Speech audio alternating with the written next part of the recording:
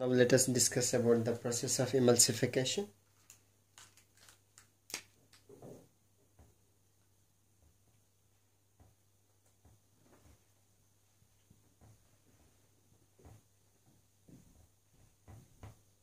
Emulsification.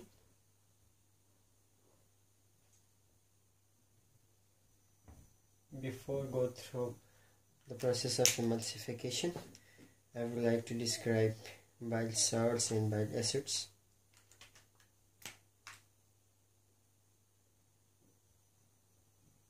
Bile salts and bile acids.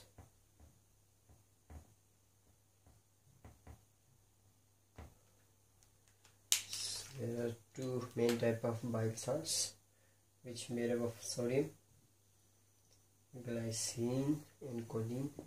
These are the conjugate salts, conjugate bases. Sodium, glycopolate,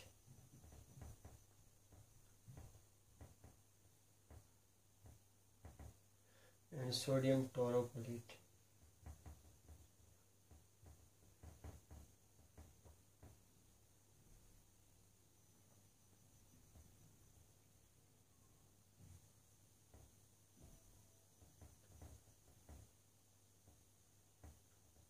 These two are the bile salts. And bile acids including cholic acid,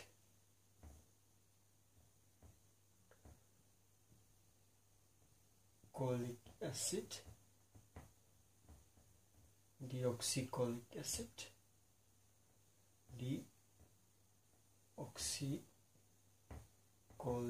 acid, and third one, that is chenodeoxycholic acid.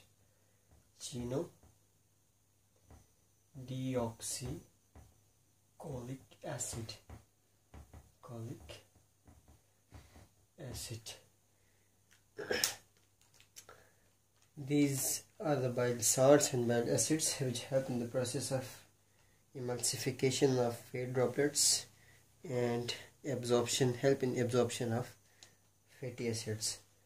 So let's go through a simple point regarding about the bile acids.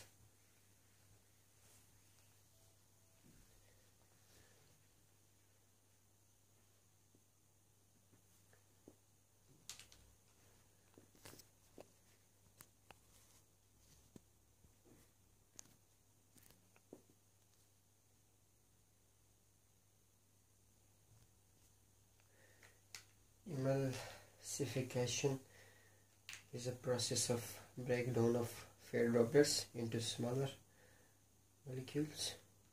So before this I will draw something about bile acid.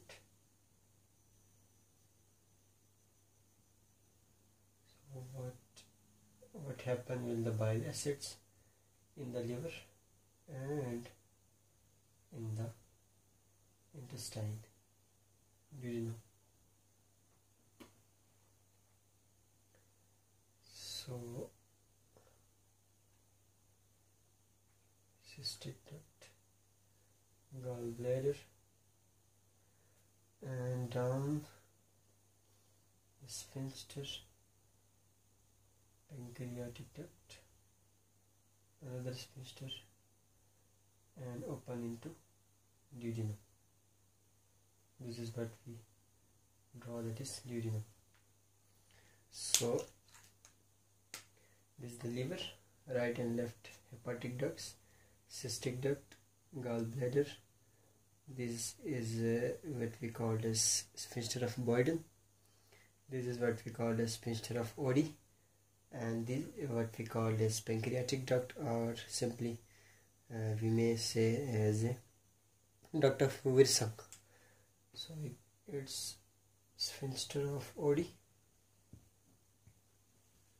Boyden, and this is what we call as sphincter of Oddi. So what happened in liver? For example, here from cholesterol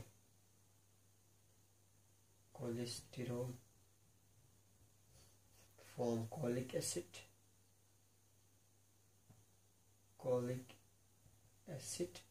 and chenodeoxycholic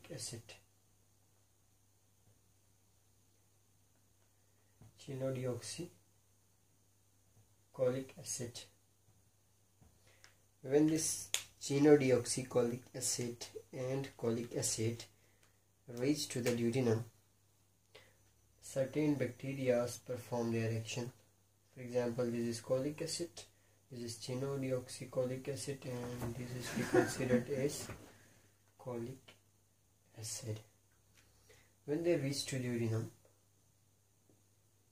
from the gallbladder also, through the sphincter of Oddi and through the sphincter of Boyden, here bacteria perform their action. Cholic acid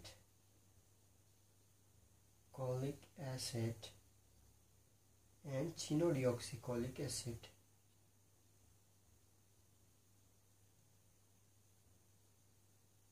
Cholic acid will convert into deoxycholic acid.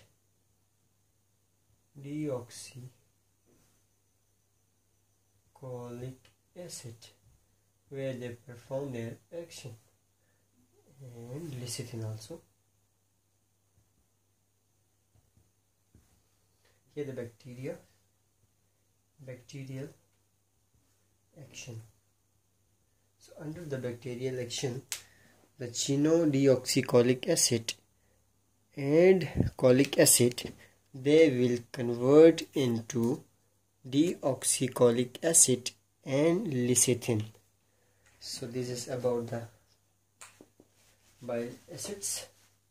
Let's go through the process of emulsification.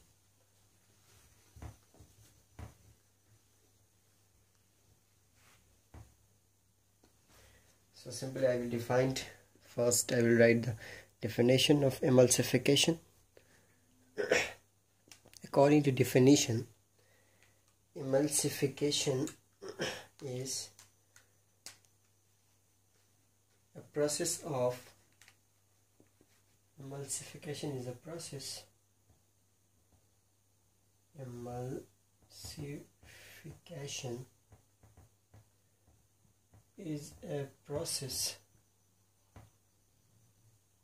in which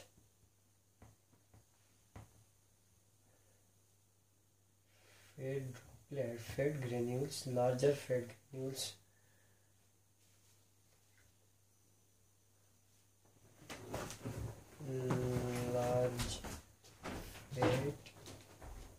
droplets, or you may say it granules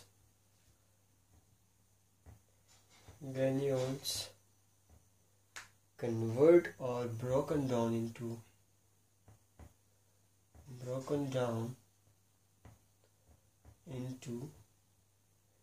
smaller droplets.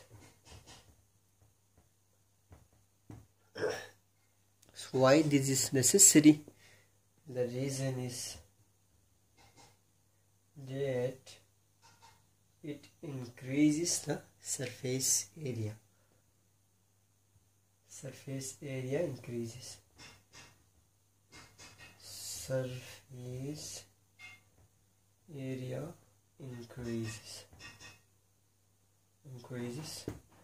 And when the surface area increases, it will very easy for the enzymatical actions.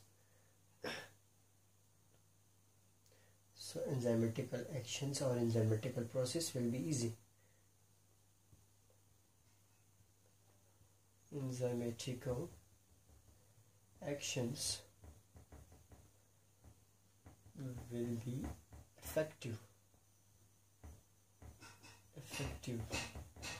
So this is the reason that why emulsification is needed, and this emulsification is carried out by bile salts and bile acids. Carried out by bile salts,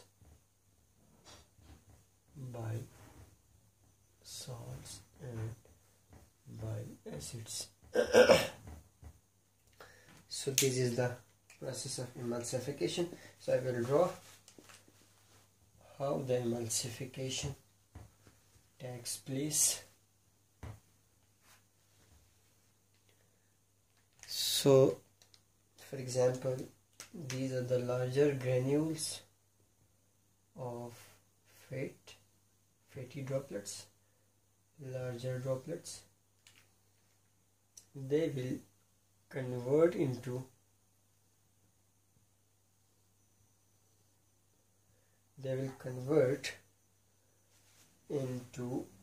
smaller droplets.